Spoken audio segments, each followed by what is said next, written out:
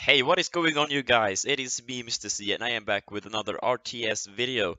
So in today's video, I'm gonna go over the new character leak, the Gentleman.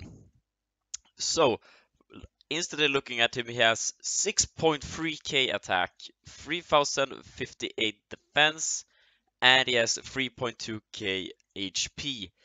Already looking at him, he's a glass cannon, so this means that having on a defense team is going to be ridiculously hard to actually keep him alive. I have to say that.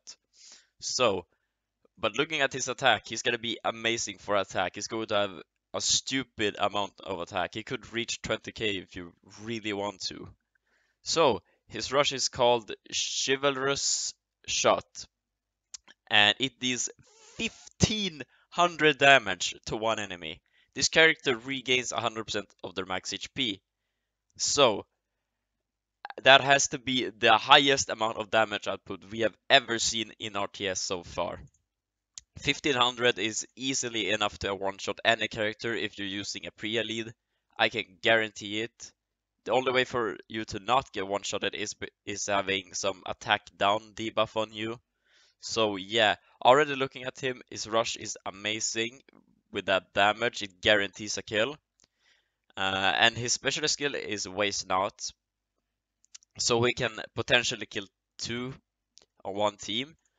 This is probably not gonna happen if you're using a Pete lead, but using it against a Laupu team, this is guaranteed to at least kill two. It should, at least if you're targeting a green.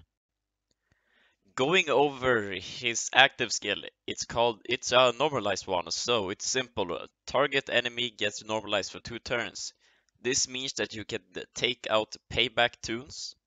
So it's a great counter to bide characters. It's great against shields.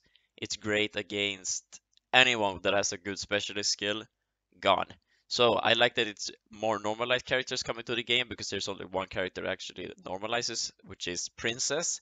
So I like to see that there's another normalized character in the game.